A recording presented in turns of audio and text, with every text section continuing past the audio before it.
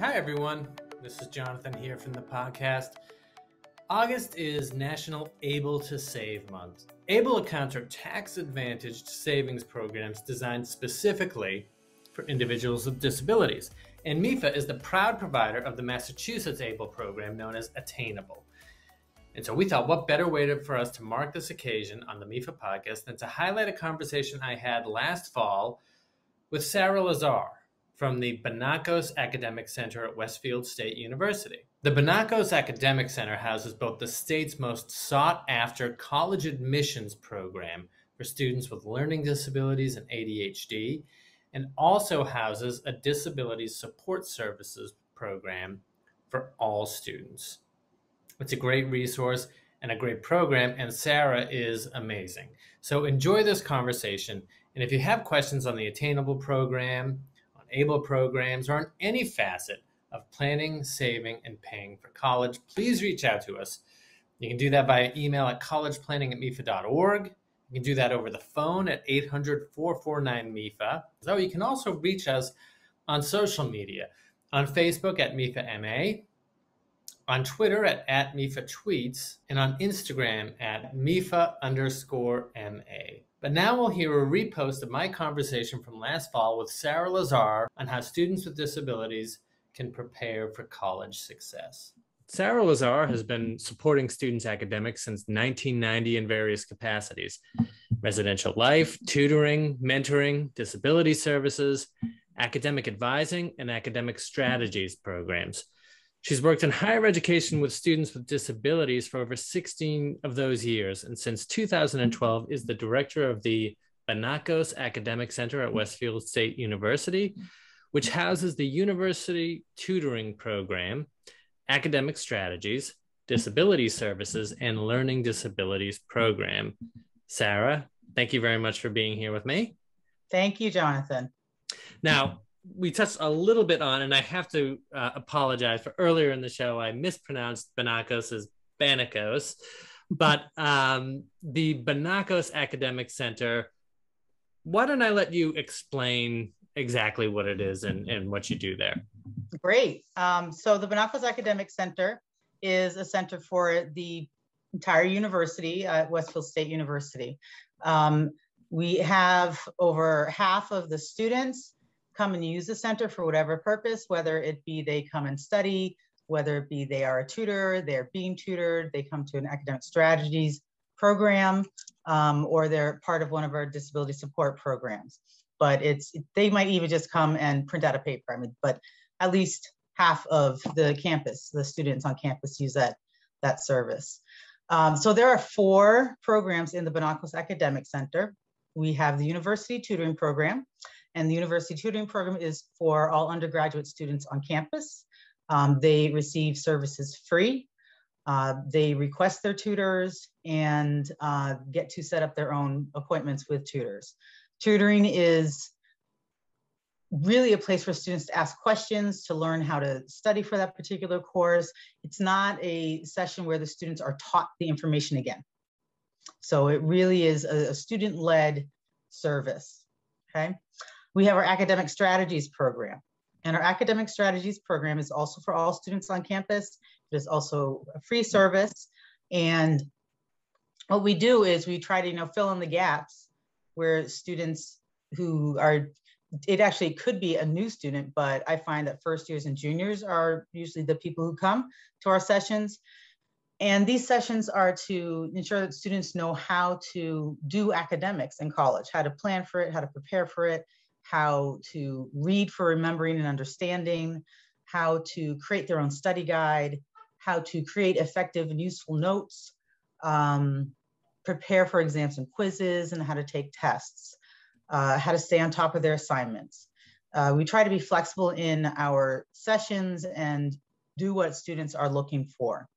And then we also have our experience in what students need to know in order to be an effective college student and to be most successful. We do have some individualized support for academic strategies, but that is fairly limited. So we strongly recommend that students go to the sessions first, and then they might follow up with me or somebody else on individualized needs. We have disability services, and we have the Learning Disabilities program. So those two programs work with students who have disabilities. We have about a quarter or more of the students on campus have identified as having a disability, which is a pretty large number, which also means, though, that the campus is very supportive. The campus has been, they've just learned, they ask questions, the faculty ask questions. It is probably one of the less stigmatizing places for a student to go to college because it is seen as so normal at Westfield State University for someone to have a disability. So Disability Services works with any student at any point in time in their academic career, whether it's undergraduate, graduate, if they're auditing a class, to make sure that they have accommodations if they have a documented disability. If someone's disability is not documented, and that disability is that condition that significantly limits a major life activity or substantially limits a major life activity. It could be anything. It could be breathing. It could be their gastrointestinal system. It could be a mental health condition. It also includes learning disabilities and ADHD. So it could be anything. So we work with students who don't have documentation to try to help them find the appropriate place to get documentation. We do not do testing at our campus. So that's something just to know. There are schools that do that. And when they have that documentation, we sit down and we talk with them about how their condition affects them and talk about either how it affects their academics or their dining or their housing, and work with them to try to find some accommodations that will help them be able to perform to their best. That is the primary service of Disability Services. Our access advisor will also talk with people about other resources on campus. She in and of herself is not someone who a student would come and sit down and talk about time management with, but she would point you in the right direction for that. We also have our Learning Disabilities program, which has been around since 1979. It is basically the root of the Banacos Academic Center. It's how we came about. The Learning Disabilities program is an admissions-based program, which means that when students apply to the university, they also apply to the Learning Disabilities program. And that is the only way of getting into the Learning Disabilities program as well. So a student can't show up in their sophomore year and say, I want to be part of this program. It's too late. It's an admissions-based program. It starts when it starts, and students have one chance to get in. So for the Learning Disabilities program, we are looking for college-ready students. That means students who have demonstrated that they can be successful in college. The admissions process is the student will apply to Westfield State University. They will send in documentation that demonstrates the student has a learning disability and or ADHD. We prefer to have a copy of an IEP or 504 as well to see what accommodations you've received in the past or modifications. It also helps us determine whether a student is college ready. So if a student has been working with someone in class alongside them the entire time, then whether or not the student is actively using that person will help us determine whether they're college ready. So if you are a student or a parent of a student or a guidance counselor or somebody related to someone who might be eligible for the Learning Disabilities program, making sure that in high school, the student starts learning how to be a college student, how to be independent, how to learn independently, how to do their work independently. That is the sort of thing that we are looking for when we're reviewing applications for the Learning Disabilities program, okay? And you can call me or anybody else at any time and say, this is what we do. And I'll say, well, you might want to stop doing this and start doing something else. Start, giving the student a little bit more autonomy, putting more responsibility on the student, those sorts of things. So what we do in the Learning Disabilities program is when the student gets to us, we work with them to help develop some of those navigational skills through college. We work with them to help create their academic schedule. So we do academic advising for them. In their first and second year, they get early course registration. And what we take into account what the learning disability is or what the ADHD is, doing things like making sure they have time between classes to study or to review their information because they have slow processing or they have memory deficits, so they need to, really work at learning that information, doing it regularly. We talk with them about those strategies. So we create their course schedule with them. We work with them once or twice a week. And this is at the student's own volition. So the student, it's an elective program. A student must make the appointment with us and show up, which is often a challenge for some students. However, so when they sit down and they work with us every week, once or twice a week, or even every other week, we'll figure out the need as we go along. They're more likely to be successful. They're more likely to be successful because they can share what's going on with us. And when they share what's going on with us, we can tell them whether they're on point or not. We will know for the most part if they're missing something. We can help them review their assignments, arrange how they're going to study and when they're going to study and what they're going to study that week, and how they're going to do it. So we get to do that academic advising about the academic strategies, and knowing the students' disabilities, we can tailor it much more individually towards them. We work with students from when they matriculate, when they start school, during orientation, through when they graduate with their undergraduate degree.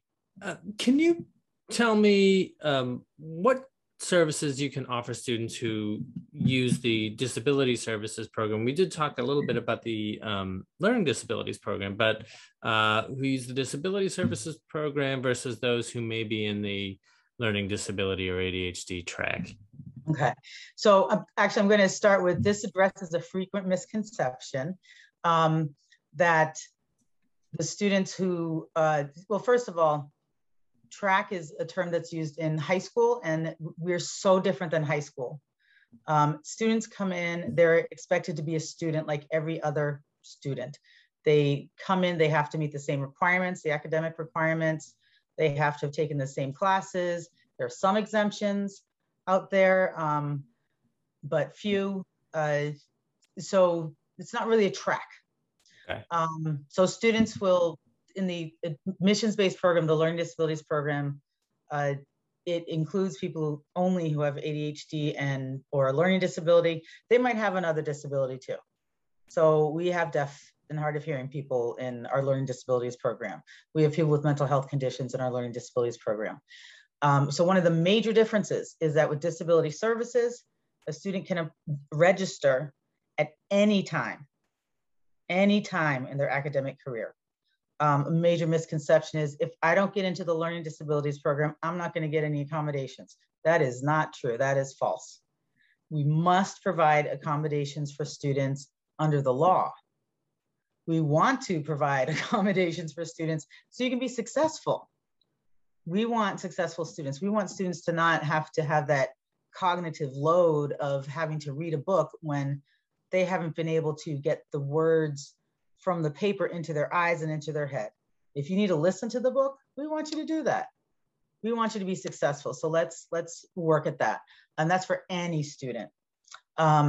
What's different with the disability services program is that students are referred out for those types of services that we do in the learning disabilities program. One of the major differences is that a student does not automatically get early course registration. However, they might have a disability for which they need an accommodation of early course registration. Another difference would be that one-on-one sit down with an advisor. We would talk with them about finding that other person on campus, but it would not be the access advisor for disability services. So, but we have other programs on campus. So TRIO Student Support Services is a fabulous program to apply to if a student has any sort of disability at all. And that would get confirmed through, at our space, we get confirmed through disability services. And we tell TRIO Student Support Services, yes, they're eligible for this program because they have a documented disability. So if they have a disability, if they are low income, which is a very low bar, so to speak, because you have to be receiving financial aid. And then you're considered low income for the TRIO student support services. Or your first generation college student. And the first generation college student is someone whose parents did not graduate from a 4-year degree. So they might have gone to community college and gotten their associate's degree. They're still considered a first generation college student. And I strongly recommend that students go get this service. What I often see happening, and this might lead on to another question a little bit too, but what I often see happening is that students who are either first generation or who've been on an IEP or 504, and sometimes low income, they're just different issues that come along with that. But I think one of the common ones is that they're not taught how to navigate college, academia. Some students with disabilities are. However, often the parents or the teachers are guiding them around the school. This is what you do next. This is what you do. You have this condition, so you must use this accommodation. So they're not really taught how to do this on their own necessarily. Some are. I don't want to, no blanket statements here. It's a general statement. It's something that I'll ask students about instead of assuming it. So TRIO Student Support Services, great space. You meet with an advisor once a week. They have professional tutors. They have sessions. They work on financial literacy. It's another great program for any student at any university to apply to. It's also free. And the Learning Disabilities program is also free. And disability services, no one should be paying for any of their accommodations, if they're reasonable accommodations. So students in disability services have access to all the support systems that anybody else on campus has. In addition to TRIO Student Support Services, they can use a tutoring program. They can use the academic strategies. They can use a reading and writing center that we have on campus. There are lots of different supports, and it's beneficial that Disability Services works with the Learning Disabilities program because we have 6-7 people working together who all have long experience with people with disabilities and the types of resources that are helpful. And we're able to brainstorm and get support for that one student. I listened to the webinar that you did with MEFA and some other students with disability programs from other colleges. And I was really interested in that. And I was also really interested in, you had some good advice, I think, for parents whose students might use the center. And I was wondering if you could go over that a little bit. Okay, I would say for parents and guardians of students who have disabilities, if they have been in the position where they've had to direct everything, where they've had to fight to get the accommodations in the school, if they have a student who is not quite so self-motivated, or is very distractible. We often see this with students who have either ADHD or have some sort of mental health condition that will prevent them from getting up out of bed. In these situations, where the parent can be most helpful during the high school years is working with the student to be as independent as possible. Is figuring out where those limitations are, is letting go, just like Frozen says, let it go, letting go, whether it be little by little, or maybe it's just a task. Maybe it's setting up some outside or external incentives or boundaries, but helping the student develop their own autonomy, helping students become more self-determined. So they recognize their desire to do something, or they recognize they don't have a desire to sweep the kitchen floor, but they still must do it. So how can the student develop the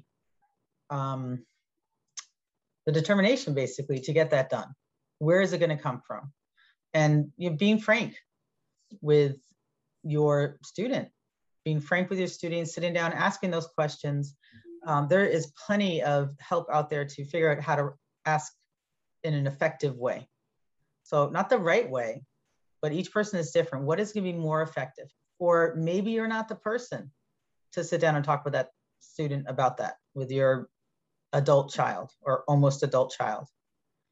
But recognizing that your child is going to become an adult soon is really important. Thinking about what they're going to need to do on their own. Little things like, can you do your own laundry? Can you crack an egg? Can you boil some water? Can you cook? Can you clean? Do you know that you have to clean and that somebody else is not going to do it for you? So if you're the type of parent who's just used to, picking up after everybody, stop. Tell yourself stop, and maybe incrementally put that responsibility on your soon-to-be adult child. As soon as I walk them there, my door, they're an adult. And I'm going to treat and expect that. I'm going to know they're a young adult, and I'm going to, treat them that way too, and try to help them build. But parents can help with that at this point. Simple things like sitting down, writing a schedule that is a shared schedule for the family. So don't you dare try to text me during this time, Annie, because I am in a meeting every week at this time. Don't text me because I feel like I have to respond to you immediately. Same with the student. They often feel like they have to respond to their parents immediately. So setting up boundaries and structures so that there's a routine, there are habits, there are expectations of professionalism even from your soon-to-be adult child. Because they need to do that in school. It's not, hey, Joe, I slept through class, give me the syllabus. It's, dear Professor Smith, I apologize for missing class today. I'm wondering if you can help me with this information or where I could find this. So those would be some things. For another important thing would be making sure that students' documentation is up to date and having them involved in it. So we just, my access advisor just spoke with somebody yesterday or today she asked the student directly. Mom was in the picture, in the frame with her. She asked the student directly, so have you read this document, the IEP? Do you understand what we're talking about here? And the student said, my mother never let me read it. Mm. And I think parents are often afraid that when a student sees something that says deficit or not as good as or needs to improve on this, that it is just going to hurt the person. But if the student does not know where their limitations are and assumes things, then that also could be hurtful. So I think it's more about coming to an understanding that having some sort of condition which substantially limits a major life activity is normal. Mm. It is normal. Most people have something going on with them. It might be a disability. It might be they're homeless. It might be they have other hardships. Everybody has something going on that makes them work a little differently and makes them approach life a little differently. A lot of students with learning disabilities or ADHD or other disabilities report that they have something fabulous about themselves because something else doesn't work or doesn't work as well. Whether it's compensation or whether it's somebody with ADHD who's extremely creative, extremely scattered, and so brilliant. Trying to find the positive parts of a person, regardless of whether they have a disability or not, is what is going to help a student or a person just be able to express themselves, be able to succeed academically, be able to feel more confident, be able to feel like it's okay to have dreams. And it's okay to know that I might have to alter my dream because I cannot do that because of this. But working with the student to build up their self-confidence, their sense of self, their self-worth is important. But also doing that in recognition of whatever limitations are is also important. Telling someone they can be whatever they want to be, that's not true for everybody. I wanted to be a trial lawyer. Oh no, I couldn't do that. But I also wanted to work with students who were traditionally excluded from higher education. So I've been able to do that, and that is fabulous. So yes, those are some of the things. Making sure documentation is up to date. Making sure the student is coming from a place of, I can do it, but making sure they're realistic about it as well. I've heard too many students who are in college say, I was told I would never go to college. I was told I would never graduate high school. And there they are going to get their master's. So not putting a limit, pushing what limits others have put on them, just to make sure.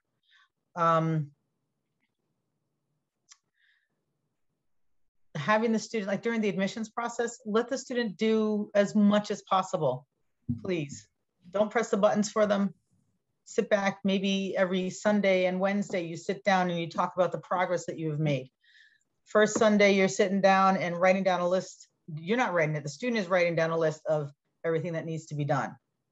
Let the student take charge as much as possible. Create an Excel spreadsheet. If they don't know how to use Excel, we got paper and pen, right? So start with the student does as much as possible. When they're in college, between college, high school and college, so the summer, set down the expectations. FERPA is a privacy tool there to protect the student from people getting their information. So administrators do not tell parents what's going on. And so making sure that you sit down with a student in the summer and say, okay, I am paying for this. And since I'm paying for this, I do expect to get information about your grades. And asking the student, what information do you expect from me? What information do you want to share with me? So having a discussion and coming to some sort of agreement instead of laying down the law completely is really important. So yes, there is a carrot and a stick sometimes. Let's try to find the carrot, try to find the thing that's going to make them want to share information with you. And then you will find some students just will not. And that's every person makes their own determination about that. So you mentioned a few moments ago resources for parents. So I wanted to say, thinking of Banacos as a resource, if anybody out there is listening to this or watching this and they're interested in Westfield State and Banacos and the programs that you offer, what should they be doing? What should their next steps be? I would say the fastest way to assure that someone's going to get in touch with you is to write an email to either LDP, which stands for Learning Disabilities Program, so LDP, or DS, which is Disability Services, at westfield.ma.edu. So write an email. If you go to our website, all those emails are listed. And there are several people attached to each email, so it's the better chance of you getting a faster response. You can also call us up at any time and we'll answer during business hours. Okay. Call anytime, but we'll answer during business hours. Really, I encourage my staff to share information. No proprietariness over any information. We are fortunate to have enough staff so that you can contact us at any time during the year. There are some offices that need to minimize the amount of time they're talking with prospective students and families.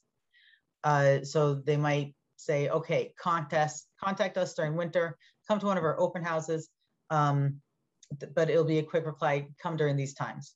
I will say that all the Massachusetts State University directors of disability services or accessibility services, that's another way to find a program, they all want to help their students. They want to work with students. They want you to be as prepared as possible.